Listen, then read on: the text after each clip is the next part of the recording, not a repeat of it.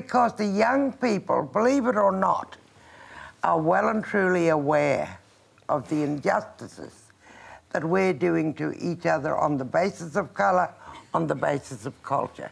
Wrong. These young people of tomorrow, because we haven't got a Bill of Rights in Australia, none of you, they're going to make it happen. They will demonstrate and they will be heard.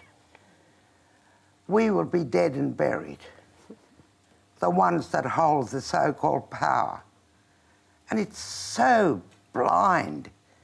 They don't see the rising of the young people. They don't also see the black consciousness of your Australian people. We're asking questions. Get it right.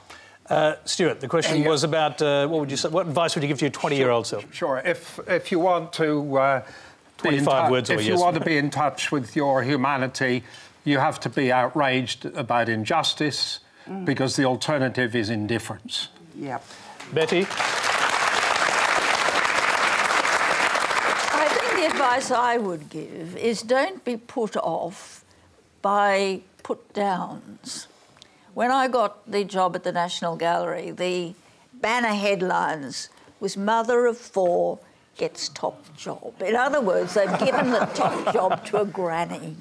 I thought, right, I'll show them what a granny can do. But that really put me off a bit. But don't let it put you off. Peter, have you got any condensed thought here? Yes, I would say to a 20, 21-year-old, follow your star. Don't do what your mum and dad say. Don't do what the market says. Don't do what society says, but follow your star.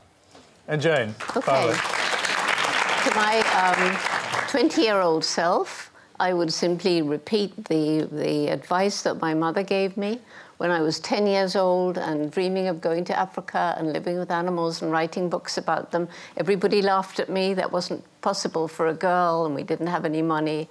But she said, if you really want something, you're going to have to work hard and take advantage of opportunity and never give up.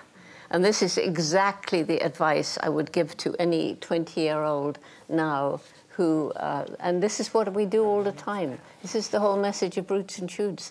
We're trying to empower young people to understand the problems, roll up their sleeves and take action together to put them right.